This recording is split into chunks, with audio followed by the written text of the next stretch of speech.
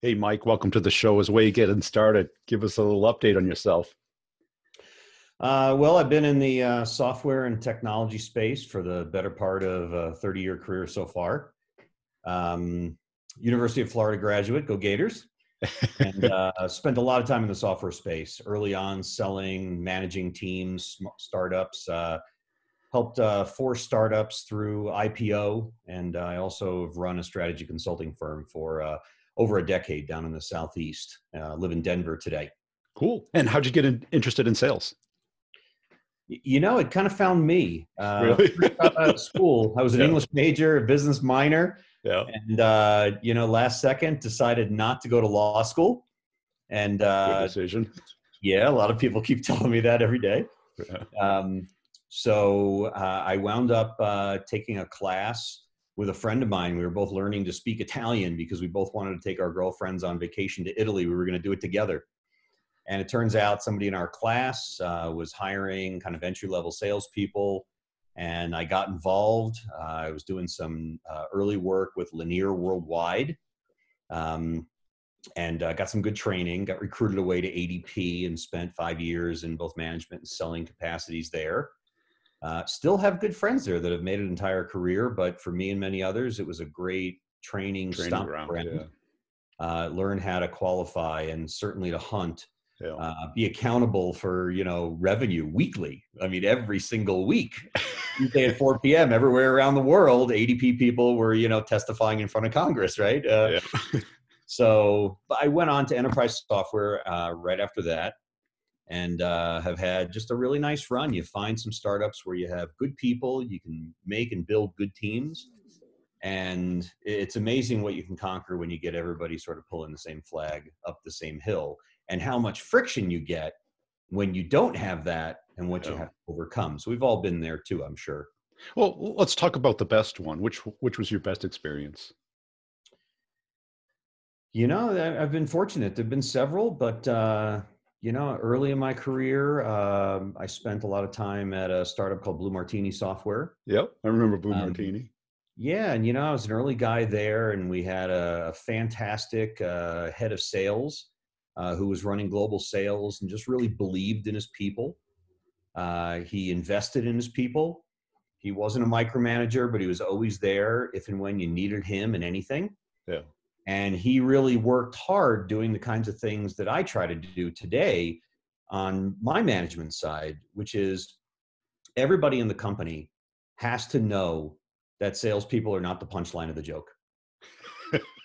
Just because we have certain skills others don't, and we lack some that others have, salespeople are so vital to every part of life.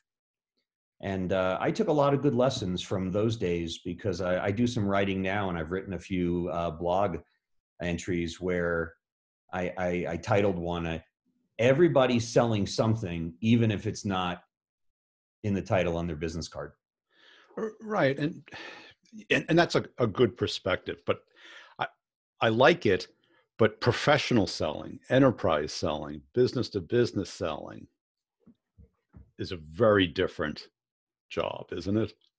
Oh, absolutely. Yeah. The skills cross apply, though, is really my only Yeah. point. It's, when you're building these relationships that take years, I mean, literally years in many cases to develop.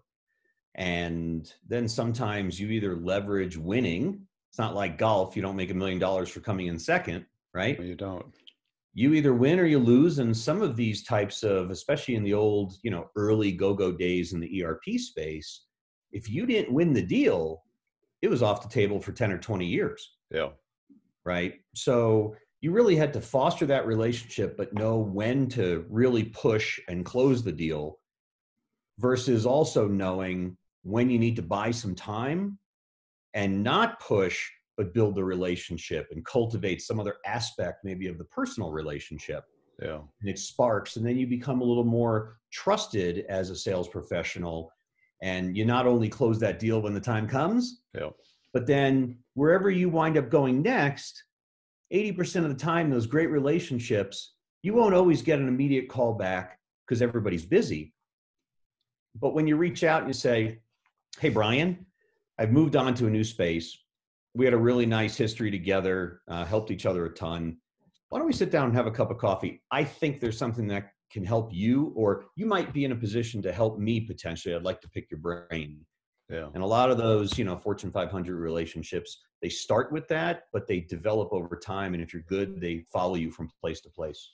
And that's been a very consistent perspective that I've heard from the top 1% of salespeople, the people making high six figures, low seven figures, is that they look at sales very differently, not as a transaction, but really a transformation of two companies coming together. Now, why did you move into leadership? Well, leadership many years ago sort of found me, right? So I had started a consulting firm with an old friend and business partner, and it sort of found us. Yeah. Um, You're getting found a lot. yeah, no, this was a fantastic situation. I used to play in a men's basketball league in South Florida, and Will Chamberlain had a sports bar in West Boca. Yeah. So they sponsored our team. I became friendly with the manager, and they buy the T-shirts and they pay the annual fee for the league. And in return, you come in, you drink some beer and eat some chicken wings on Tuesday nights after your games. And they more than, get all the branding back plus their investment. So a friend of mine was actually talking with one of our teammates over drinks, and he was propositioned by a client to do some consulting work with him. And it was the exact same story, what happened to me, and we just didn't know it. So we talked about it, approached the client. He was tired of paying, back in those days, Anderson Consulting, $400 a partner hour. Wow. Okay. Yeah. And to go 6 months and get billed 100, 200, 300 grand, come back for the 6-month readout, and the partner, and I'm affectionate to the consulting world because I've spent time in that world. I get it, and it's hard. But 6 months later, come back and tell the client what the client told you 6 months earlier. Yeah. So this gentleman, it was family-owned business, mom and pop, and they were very frustrated with not getting results. So he asked me and a buddy of mine, different parts of his company, to do some retained consulting work with them. He just thought we were young, smart guys, MBAs. We didn't, BS him. And he said, come do some work. So he was very well connected in South Florida and basically started our shop. We put a configuration engine in his plant software, which reduces downtime by almost 98%. So it saved them a ton of money, allowed them to build a new plant, and he introduced us to everybody he knew. Yep. So that spawned, almost 13 years of a good company. But I started realizing that I was pretty good at leading people. It's not easy every day. And the biggest thing in startups when I went into leadership was starting to appreciate that pulling the same flag up the same hill. Yeah. There are a lot of startup CEOs who are very bright men and women, but the sales organization still is the punchline of the joke at a party. And I don't like that part. And I think that sales professionals are much, much more than that. Yeah, because what I typically saw, because I did nothing but startups, kind of at the Series A on. And what you found a lot of times with technical founders is they just wanted sales to work, like they were outsourcing it almost. We built the mousetrap. You go find the people who need the mousetrap. And the salespeople are kind of right there in between and go, well, the mousetrap isn't what the market wants. It wants a little bit of this. Or we got to throw in some services with it. And the number of arguments I got in about, including services in the pre-sales process to get a big deal. You're going, you got to charge for it. It's like, yeah, no one charges for a test drive, right? When you have an open house, you don't give $100 every time you go in, right? Right. Can you imagine? Like, who's going to show up? Oh, can I test drive the car that I want to buy? No. Right. No. Well, especially nowadays, if you take a look at all the studies done by the IT think tanks and consultancies, when somebody's evaluating a software purchase or subscription, SaaS, AI, whatever it is, when they're thinking about your business model and how it might help them, before they ever connect with one of your sales reps, they've done about 60% of their research already, So they know a whole lot more than they ever did. So yes, there's some education, but what I used to really talk a lot about in my last company, because the perception and the reality were very different. Yeah. It was a very good company offering a very good service. But because we were sort of the big elephant in the startup world of that space, which was replacing enterprise support, the last 8 years were with Rimini Street. We competed with Oracle and SAP to replace the ERP annual maintenance contract. Sounds really easy. We charged half of what the big vendors charged. Yep. Save a company millions in guaranteed OpEx reduction right away. Yep. The challenge was it really wasn't a technology conversation. You had to win the day and show that your engineers are uber experienced, et cetera. But the real challenge was you have to discuss the difference between the buyer's perception of reality and the actual reality. Was it a big risk to make that change? Am I going to get extorted by Oracle? Am I going to get sued by Oracle? The odds were very, very low, but it was a business conversation, and we needed people that could not be product marketers, but be business execs and have this kind of a dialogue and not always have to steer. They can just get to know people and figure out what's on their mind and then figure out where to go from there. Because that brings up a great sales situation, because I think too many people focus solely on money. But in business to business, who cares about money? Whose money is it? But whose life gets disrupted? Which is the personal wins always seem to find their way into these big deals. Well, they do. It's inevitable, right? Yeah. Because the kind of B2B sales you're talking about, where you're dealing with career professionals, that they're essentially relationship brokers, right? They understand the value, the collateral that comes with establishing quality relationships and protecting those relationships, but making sure that they spend a little bit more of their time nurturing those relationships, not just for selfish gain, because what goes around comes around. Yeah. Now, when you were leading reps, how could you tell what was a great rep and what was somebody pretending to be a great rep? It's not always that easy, right? In certain places that I've been, it was easier in some ways. It was very apparent, the value prop, the skills that you needed. You sort of knew the leading indicators.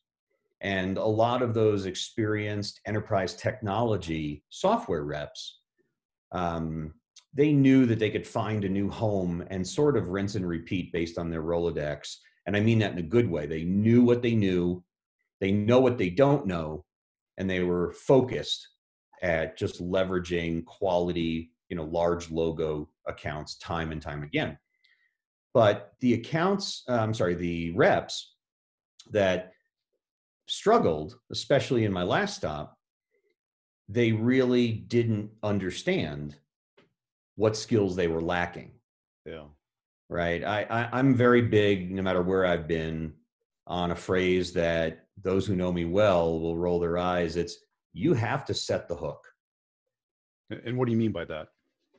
Well, for example, when you first meet somebody, let's say I'm out in the field and I'm with, one of my managers or my manager and a rep, and we're out in the field. We have a couple meetings that day, and we're going into a Fortune 500 company. It's a CIO and a CFO for a $100 billion company. You can't just bond and you can't just hard press them. You have to set the hook and make it a compelling value for why they need to lean in and pay more attention, not just in that meeting, but after that meeting, because they're getting 1,000 bits of white noise hitting their inbox and their voicemail and social media every single week. Right. They're not at a shortage of ideas and things to spend time and money on. Right. Exactly. Yeah. And, it's not like budgets are endless, and time is certainly very finite. So I would seek out the reps that really can set the hook. They think like entrepreneurs. They know how to contain a business within a business. You can trust them to go run, but then you can also trust that they're going to come to you and know when they need you, want you, and desire some of that help to sell together. Yeah. because the value of you together is much more than individual. Those people are like gold, and they're Yeah. great at what they do. And how could you tell that, like in the interview process or in like the first 90 days, if they have that ability to set the hook as you described? Well, I found that the people that are good at team selling, it's pretty obvious by the behavior and the words and the way they talk about stories. You know, you ask somebody, give me an example of a great deal you sold. Yeah. And they talk about how their team pulled one down, even though they made $2 million in commission on that deal. They were the AE and they should get handsomely rewarded Yeah. with the biggest check. But at the same time, they're talking about their team. They're talking about how valuable the 19 different people who had to interact multiple times with them as the orchestrator. Those kinds of stories, when they're talking about we and it's not all bragging I, Yeah. is a good leading indicator that they're not a lone wolf. Yeah. Lone wolves are good in some places, some models, but in most of the enterprise technology worlds I've been in, you really need good quality team selling with many people involved. You do, because I look back at the biggest deals I've done. You know, I had engineers involved. I had my manager, my CEO. My very first enterprise job, me and the CEO were a sales team. I mean, his wife was in the hospital. He leaves his wife in the hospital to come out for a week to close out the quarter with me. Wow. And I was essentially his chauffeur. I go, come on, Paul, let's go. Right. And we would go from account to account, and he'd call his wife in between meetings. But he was just magical. Yeah. And I think as a rep, to know how to use that orchestra of resources and how to prep them and contain them. You know, because I've had managers that I would never put in front of a customer also. Right. You Right. know, and I've had them open their mouths at dinner and say the dumbest thing possible. You know, if you ask, what would be the worst possible thing to say? Go.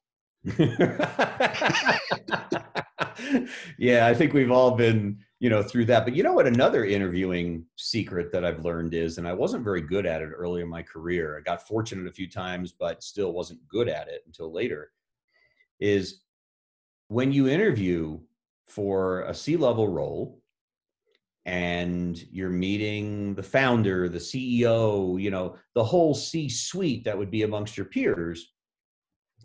I never really placed enough value in the startup world in my 20s on how important it was that the CEO was not only smart and he or she had good vision and decent management skills to orchestrate, the entire company over time and can scale with them. Yeah. But number one, can you ever see yourself putting them in front of a customer? That's it. Yeah. And if the answer is no, then you dust off the resume and you go interview somewhere else. I can't agree with you more, because there was one company where even the recruiters told me that the CEO was crazy, maniacal. And that's fine to be like the technology leader, the CTO. But as a CEO, could I put him in front of a customer? He would just ramble. And if it went wrong, he'd blame everyone but him. And it was a huge mistake. I did okay, but it was like a year of uncomfortableness. And well, those are just struggles because, you've probably told some of your own reps in the past the same thing. It's when the internal sale, so to speak, gets harder than the external sale. yeah, It's time to go, unless you're just printing money in the back room and you're in a great spot and you'll stick it out for a while. The internal sale has to be a little more frictionless. So I really try to spend time with a lot of the key people, and all good managers do this. And it's hard because we have a day job, but it's socializing and befriending and understanding all the people that don't work on commission plans, but behind the scenes, whether they touch the customer as a prospect directly with you and your team or not, they're so vital to you successfully bringing in these large B2B deals that take years to build. And that interest, that capital in the bank, so to speak, built up over time for caring about people, frankly. I like befriending my teams. And the people that I think good managers do that and they befriend their teams, sometimes that could cause problems because people make it too personal and they expect you to give them favors. We still have a job to do. That's the number one thing we're accountable for. But we can all appreciate and understand each other's lives and kids and a kid's sick and, you know, life happens. Do you know them as people? That's important to me. And that's it. And if you asked sales reps, what do they want from their sales manager? It's, you know, a little feedback's fine, but they really want you to be the expediter, the corrector, the fixer, you know, the Ray Donovan inside the company, right? The person who can get things done formally, informally, however necessary, so that the company does work for the reps. Right. And so few leaders get that. Well, and I find that there's also, you know, we talked about the importance of understanding, can you bring your CEO into a meeting? But another little trick that I sort of learned to look for when I'm meeting the balance of an exec team is there somebody who doesn't have sales in their job description, but has a title and is really good thinking on their feet? They're good with people. And in my own way of saying it, they can sort of be the Harvey Keitel and be the cooler that can come in and sometimes help settle things down, whether internal and just facilitate, or external and put them in front of a customer with a fresh face, but an executive slant that feels good to the prospect or customer. Having that role is really key to scaling. If you have multiple people that can do that, then you're in a great spot too. That's it. And yeah, I kind of noticed the contrast between like Boston startups and Silicon Valley startups. You know, Boston startups tended to be much more territorial. Support never called the customer back. Marketing, you know, it was all finger pointing. And the talk was always about, who are we going to fire next? Oh boy, doesn't that bring up team spirit? We'd be on the rental car bus back to the terminal after like a QBR, and we'd all be looking at each other going, who's next? And it's like, that's no way to build camaraderie or a team. Right. You know? Now, but to your point, you know, as business gets tougher and you go through sort of market roller coasters, whether the stock market's up, but business is not so good or vice versa, there are times when that swirl of whether it's layoffs or internal negativity seem to take over a company for a while. And that's another skill. Who can sort of work with their peers? Who can sort of massage everybody internally a little bit to make them feel good as teammates, but not get caught up 6 hours a day in stirring the gossip mill, which takes everybody away from being focused on working. You might have great people and they're really good at selling, but if the latest rumor mill, they have to be the one that's at the lead of who knows what, then that's a trade-off. You have to weigh sometimes, are those people better in the long term? I'd rather have the frictionless people who are really good at what they do. You know, they come out to a happy hour with their peers, they have a cocktail, and then they have a life to lead, right? They're not out at 3 a.m, 7 bottles of wine later. It's drunk. I don't need people. The life of the party. I need people who are reliable and they're cranking and they know their stuff and the day never has a beginning and an end. And they filter their work life and their family life, their personal lives, all into just being who they are and being comfortable in their skin. Those are really hard to find, as you know. So we kind of talked about what you're really good at. What skill would you have loved to been even better at that you think would take into your career even further?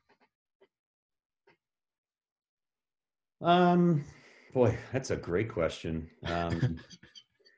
No, really. I've gotten better at this as the years go by, but when I was maybe my first decade out of college, if you were destroying a business based on a toxic attitude or you just flat out didn't know what you were talking about, and everybody around you knew it, but you had the title and you were going to be the person who told everybody what to do, I usually called you out. Yeah. And I'd make it very clear that that's just not acceptable.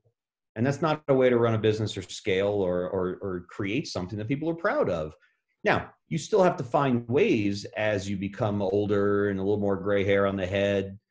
You have to find ways in private to talk with people to help them understand where I'm busy. So tell me what you need to tell me and then get out of my face because I'm busy. But you mellow over the years and you get a little smarter, I think, over time. And I think being able to both give that feedback and take that feedback is critical. It's the shortcut to success, because we all have blind spots. Well, I'm the same point. In my 20s, you'd give me some coaching, and 50% of it I would actually internalize. I was more of an introvert growing up and became more of an extrovert through a lot of the sales roles I've been in. But I was a good listener as a kid. So I'd hear what you're saying and I'd absorb about half of it, but not all of it. You get older, I like direct, blunt feedback because we're all busy. And if you feel like telling me something, tell me, because I need to be able to talk to you in somewhat of the same manner. Yeah. So that kind of exchange and ability to sort of be direct and blunt and then talk through it rather than fighting. Just, we might disagree, but let's have that discussion, because it shouldn't go on passive aggressively for a month. Right. Let's have it in 30 minutes over a coffee and move on. That's it. Because so often in sales, I really only had one formal review in sales in my whole career. So wow. And it wasn't even face to face. It was kind of written, and you read it, and it was just in circles. It wasn't really telling me anything, And when I did get a great manager who would share, this is what you're doing right, this is what you're doing wrong. None were direct. They were all kind of beat around the bush, and so you had to elicit it. It wasn't, but yet, when I became a manager, maybe I was too blunt. Right. Where you get a rep who won't shut up or talks over you or talks too much, too fast. And these things just won't work, right? You're going to save this person years of trial and error. Well, there has to be some kind of a middle ground, right? So, nowadays, there are all kinds of complaints and there's HR for good reasons, right? When something is wrong that's going on in a company. But in most cases, you should be able to have a direct, blunt conversation that's professional and to the point about all the different gaps that people have in their learning. Yeah. And, part of me is I get frustrated in like 2 to 3 year cycles if I'm not continually learning. Yeah, cool. I'm reading everything I can get my hands on. And if I don't have mentors around me, regardless of what my role is, I tend to get antsy. So I try to find the reps that are somewhat similar. It's hard to find, for sure. Cool. And how do you keep the wheels moving as far as developing yourself professionally? Reading, is it? Well, I read a ton. I read a lot of periodicals, subscribe to a ton of journals. But I also have been doing some writing, and especially during the time off, it's kind of reinvigorated some of that. Are you familiar with Medium? Yeah, of course. Yeah. Great writing, sort of repository of everybody from really accomplished writers to people that just have something to share. And topically, you could find some really good things to not only read, but then trigger some thoughts about maybe something to contribute and give back. So I've been doing, quite a bit of that. Cool. Hey, this has been a great conversation. Where can people go to connect with you and follow you? They can find me on LinkedIn. Got a full profile, Mike Barron, again, based in the Denver, Colorado area, and starting to evaluate, what some next executive opportunities would be after taking some time off from the last one. So, Brian, really appreciate your time. It's nice to talk to you and look forward to following up.